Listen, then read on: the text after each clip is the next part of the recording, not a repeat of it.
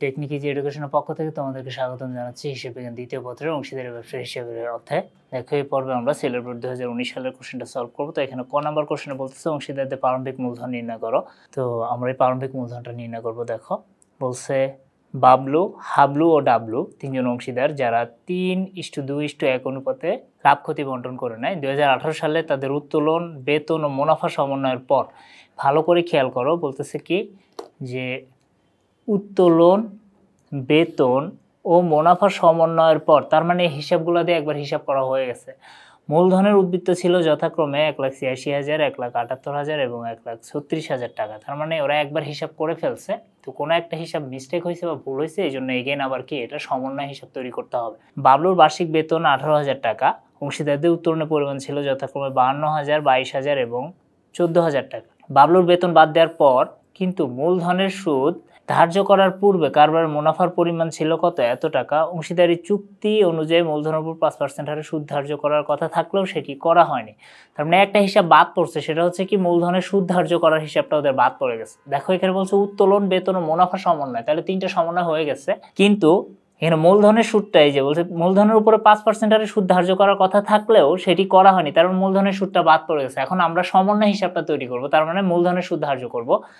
তো এই মূলধনের সুদ ধার্য করতে হলে আমাদেরকে প্রারম্ভিক মূলধন নির্ণয় করতে হবে। এখানে দেখো বলছে অংশীদারদের মূলধন হিসাবে উদ্বৃত্ত ছিল, তার মানে কি এই হিসাবগুলো সমন্বয় করার পরে 1,86,000, 1,78,000 এবং 1,36,000 টাকা কি ছিল?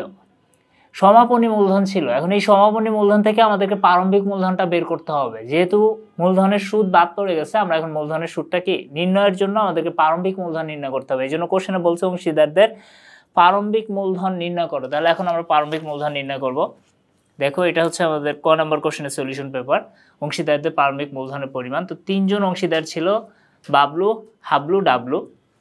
তো আমরা প্রথমে ওদের সমাপনী মূলধনটা নিয়ে আসবো। তাহলে এখানে লিখবো সমাপনী মূলধন। তো তিনজনের টাকা এখানে বসাবো, একজনের 1,86,000, একজনের 1,78,000 এবং একজনের 1,34,000 টাকা। এটাই আমরা কি ধারাবাহিকভাবে এখানে বসাই দিব। তাহলে 1,86,000, 1,78,000 আর 1,36,000, এটা হচ্ছে তিনজনের কি সমাপনী মূলধন। এর সাথে আমরা যোগ করব উত্তোলন, যোগ উত্তোলন।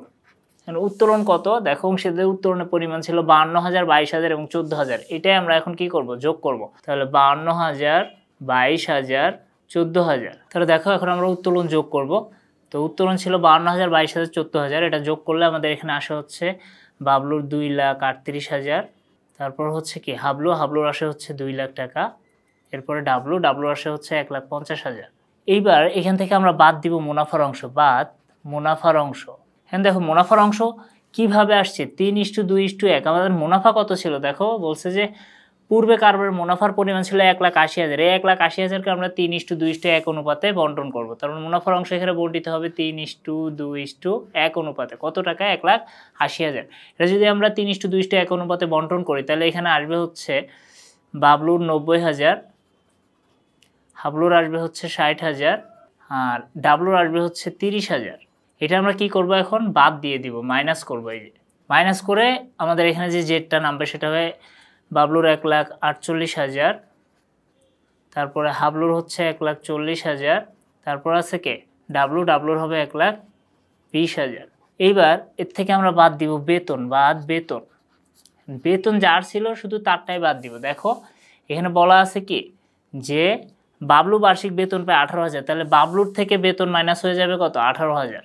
তাহলে এই শুধু বাবলুর হিসাবে আমরা 18,000 টাকা বেতন মাইনাস করব, আর এগুলো সব কি ব্ল্যাঙ্ক থাকবে। তারপরে আমরা জেডটা নামাবো। তাহলে এখানে আসে হচ্ছে 1,30,000, তারপর আসে হচ্ছে 1,40,000, এর আসে 1,20,000। এইটাই হচ্ছে আমাদের কি প্রারম্ভিক মূলধন। এই যে প্রারম্ভিক মূলধন দেখো আমরা বের করে ফেললাম। তাহলে বাবলুর প্রারম্ভিক মূলধন 1,30,000, হাবলুর প্রারম্ভিক মূলধন 1,40,000 এবং ডাবলুর প্রারম্ভিক মূলধন 1,20,000 টাকা।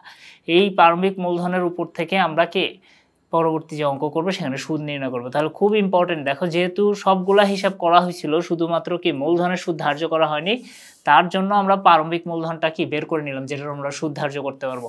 তো আমাদের করণীয় ছিল প্রারম্ভিক মূলধনের পরিমাণ নির্ণয় করো।